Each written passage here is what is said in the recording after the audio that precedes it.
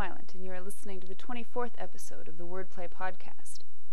My characters and my work in progress, The Deepest Breath, celebrated my birthday this week by throwing me for a huge loop. Everything I thought I knew about the story's ending turned a 180 on me. I'm still reeling, but mostly from enthusiasm. Every turn I take with this story has me more excited about it.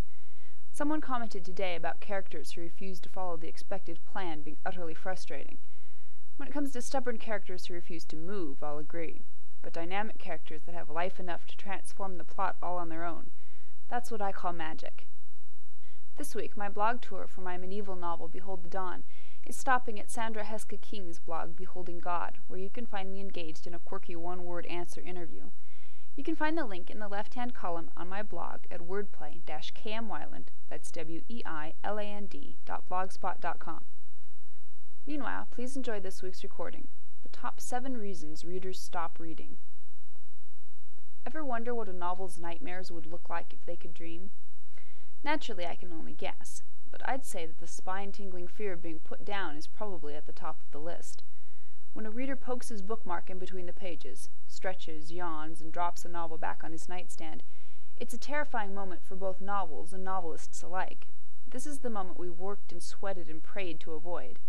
And yet it's a problem that few of us will entirely escape in our careers.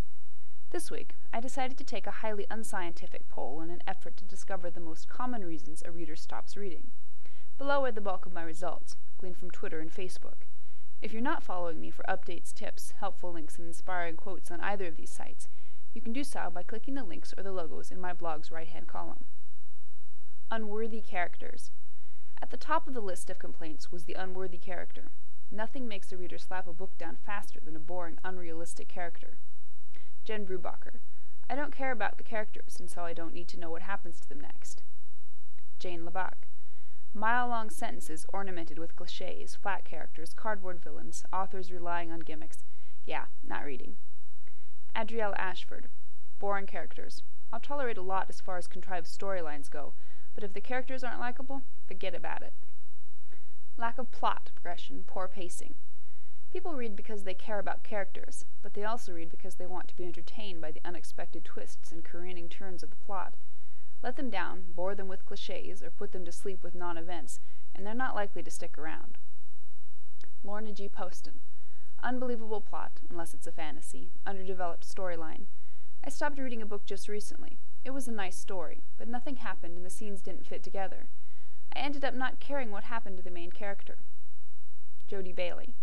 Problems that could have been solved in the first 10 pages, but they drag out for 300. Naomi Mush. Predictability.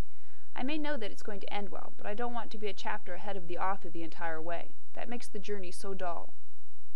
Gratuitous sex, language, and violence.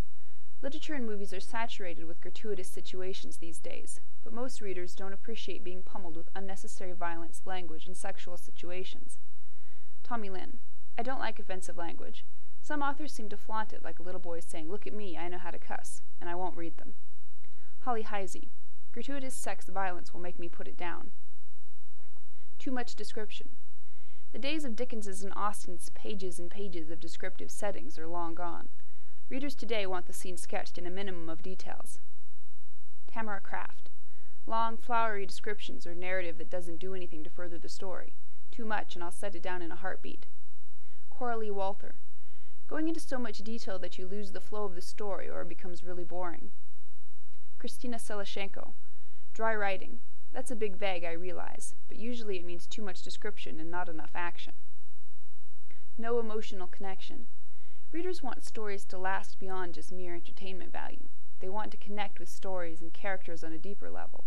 In other words, they want to read stories that matter to them personally. Tommy Lynn.